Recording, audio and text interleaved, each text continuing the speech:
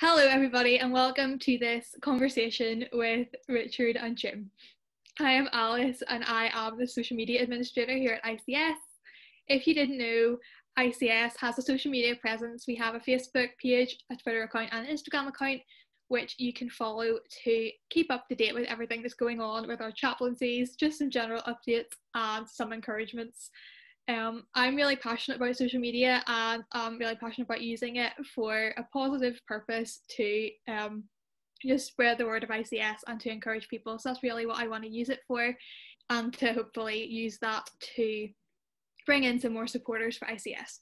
So I'm just going to kick off this conversation now, and we're starting with the positives. So Richard, what would you say were your highlights from 2019?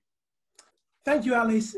It's great to have you on the team. Jemima was our first social media administrator. We now have Alice serving in this role. It's an important part of what we do.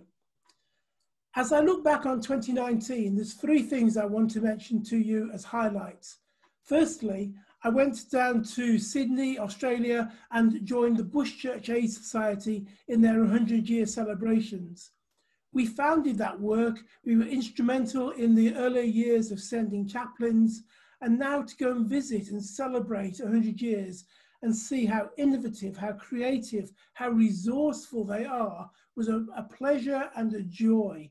They have a great strapline, never too far, never too few, and that has driven them to reach some of the hardest to reach communities in the whole of Australia. Secondly, I want to say something about the joy of seeing our chaplaincies become beacons for outreach.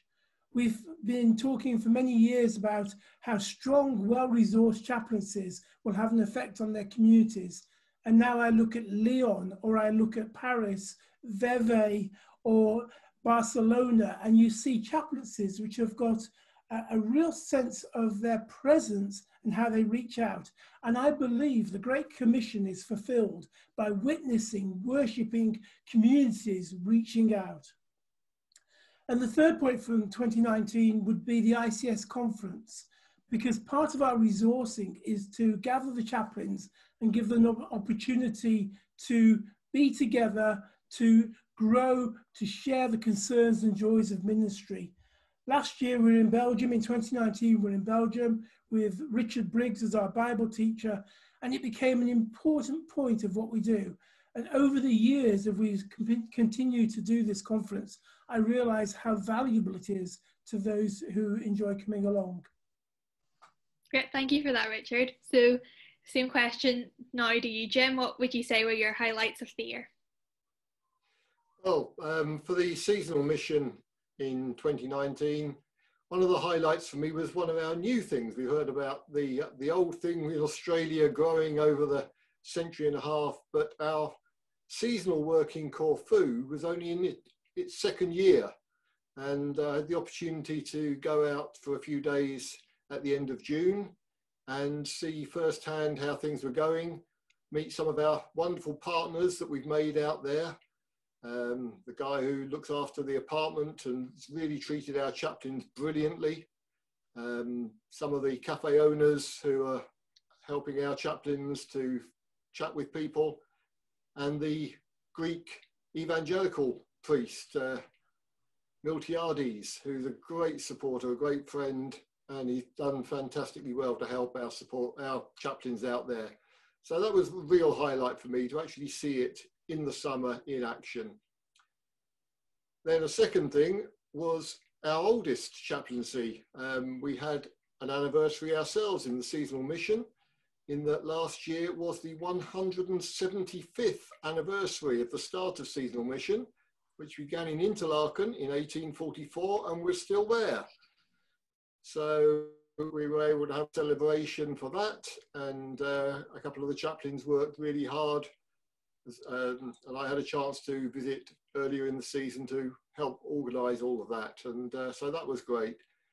And the third thing that was a real highlight was really one of our long-standing chaplains, who you might hear a little bit more about later, who was chaplain for Wengen over Easter. It was a new venture for us in Wengen, actually continuing the season after the end of the skiing so that we could have some work for the residents over Easter. And Roger out there had some amazing ideas and really worked well. What I thought was going to be just to help one or two people, he had a great crowd of people there to celebrate Easter in the sunshine in Wengen. And so that was a real highlight, seeing what he did there. Okay, that's great. So we've obviously heard about the positives, but obviously the year hasn't always been easy. So what would you say were the biggest challenges that we faced over the past year? Richard, you first. I think for me, and I know we're all tired of hearing it, but I think Brexit has created uncertainty. It's made things uncertain for chaplaincies and in recruitment. And so people have found that to be a disturbing influence. And so people have come to me and said, what's going to happen with Brexit? I mean, I don't know, but it's been, everyone started to try and work out how we function in this new world. Add to that other places where we serve, in Chile, in Brazil, in Algiers, in Libya, there's been huge political uncertainty and it's affected the chaplaincies. So there's been these geopolitical things that have created challenges for us. Also, finance has been a challenge for both us as ICS, but also our chaplaincies. And you find yourself looking two ways. You want to resource the chaplaincies, but at the same time, you're aware of our own needs as well. And both these things then have an impact on recruitment. And I find myself echoing, as I've probably said over and over, the prayer of Jesus, Lord of the harvest, send the workers. It's a challenge to find the sort of chaplains, the sort of clergy who can serve in these places and really flourish and enjoy it and be a delight as they serve there. And Jim, how about you? What would you say the biggest challenges have been in Resort Mission over the past year? Well, the biggest challenge during the summer particularly was chaplains going ill. And we had a really major problem with our first chaplain in Corfu, or he had a major problem in that he caught some really bad virus which affected him, affected his movement, and he had to be pretty much emergency repatriation back to the UK while he was still fit enough to travel. It was a serious degenerative problem, which, had it not been caught early, could have had really long-lasting effects. So we're grateful that he's made apparently a full recovery and will be serving again, hopefully this coming summer.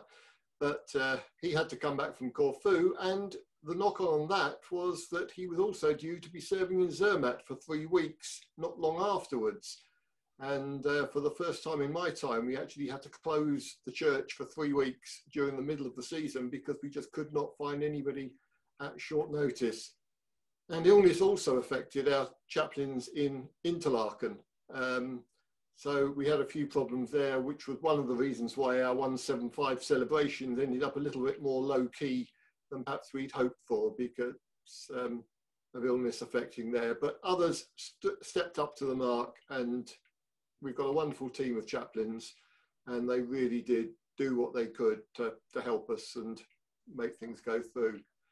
The second sadness, really, was that towards the end of the year, we heard the news from our partners in Cavallino, a large campsite in Italy near Venice, which has recently gone under new management, and the new managers suddenly decided that they were going to stop having English and German chaplains coming to serve their campers.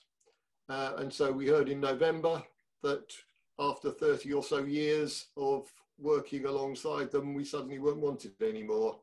And we've had a really faithful team serving in Cavallino. Some of them have served every year for over 20, 25 years out there.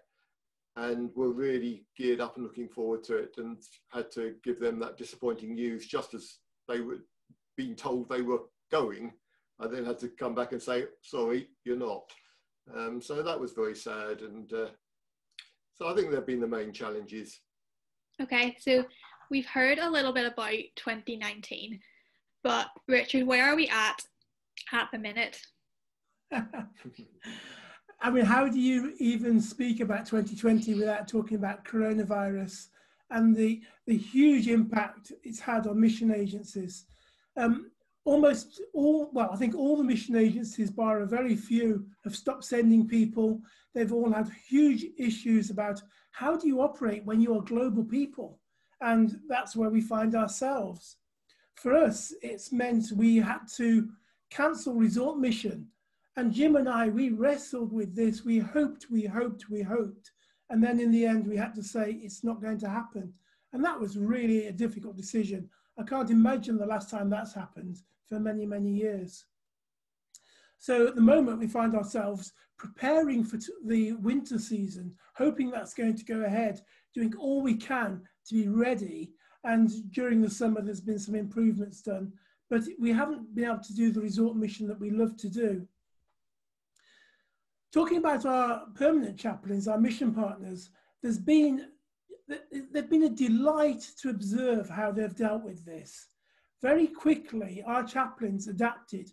Now, partly because they're used to using Zoom and all these sorts of things anyhow, but they were innovative, they were resilient, they were resourceful. And you started to see some great ministry going on in the midst of the pandemic, such that churches were growing in attendance that's online rather than in person. Ben, back in Lyon, mentioned Lyon again, he has a shed in his back garden, and that became the shed quarters, where on a Sunday morning he was running 3 consecutive Zoom meetings, one for the service, one for the young people, one for the prayer ministry. Brilliant, brilliant ways of working. What it meant for us is we had to adapt to how we served. We could no longer travel. And we started to look at running workshops to resource the chaplains, loads of coaching, loads of prayer, and actually just being there when they're saying, how do you do this? What do we do at this point? As far as our recruitment, it stopped almost everything. Certainly in Brazil and Chile, you cannot send people there at the moment. But unlike almost everybody else, we got to send Nikki and Andy Smith to Thailand in mid-August.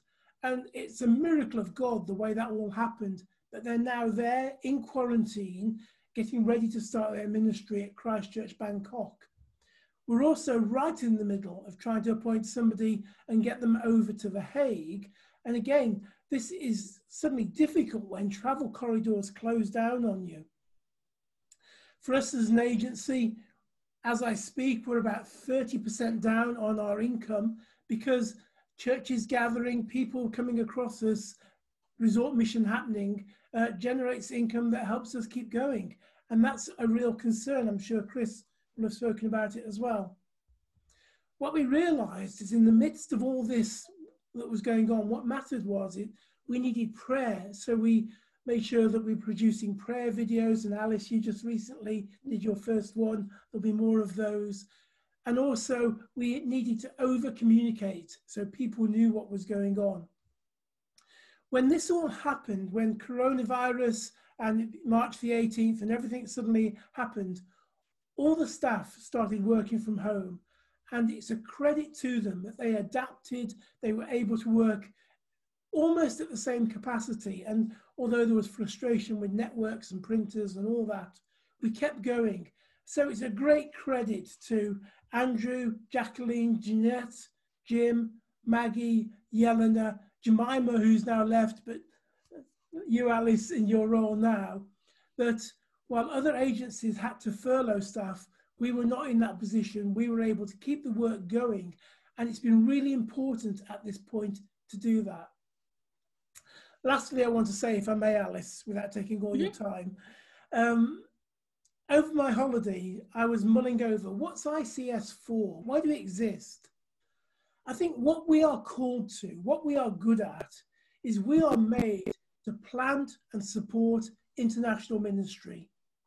We are made to recruit and then place Anglican clergy from all over the world into various locations, be that in permanent chaplaincies or resort mission.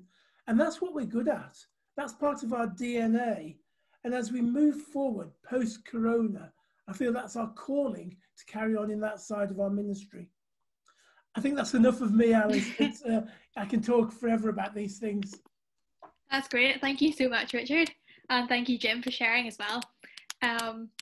Don't forget to check out all the ICS social media things just to keep so that you're up to date on what we're getting up to. And thank you for watching.